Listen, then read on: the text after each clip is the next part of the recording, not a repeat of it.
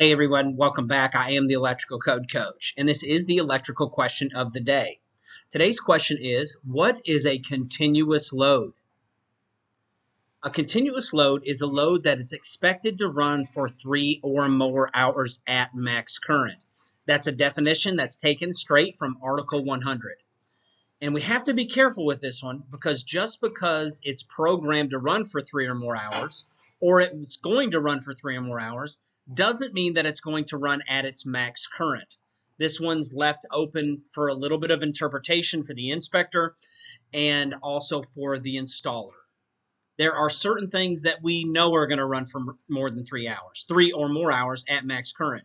And something like that, a good example would be one of those attic fans. That's not variable speed. It turns on when the attic gets to about 115, turns back off when it drops below it, or whatever they've set it to on the thermostat. That is definitely going to run for 3 or more hours at max current. One thing that you have to watch out for with the NEC is sometimes there are code rules later in the book that actually require things to be a continuous load regardless of the hours ran.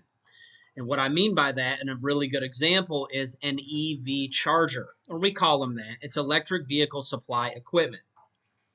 And electric vehicle supply equipment, regardless if I think it is or you think it is or is not going to run for 3 or more hours at max current, the NEC has actually declared that it is considered a continuous load for the purpose of calculating branch circuits and things like that. So just watch out for that just because the 3-hour rule is great for all other pieces of equipment unless the NEC has specifically specified that that piece of equipment is a continuous load. I am the Electrical Code Coach, and you can head over to electricalexamcoach.com for more questions like these. Let's get to it.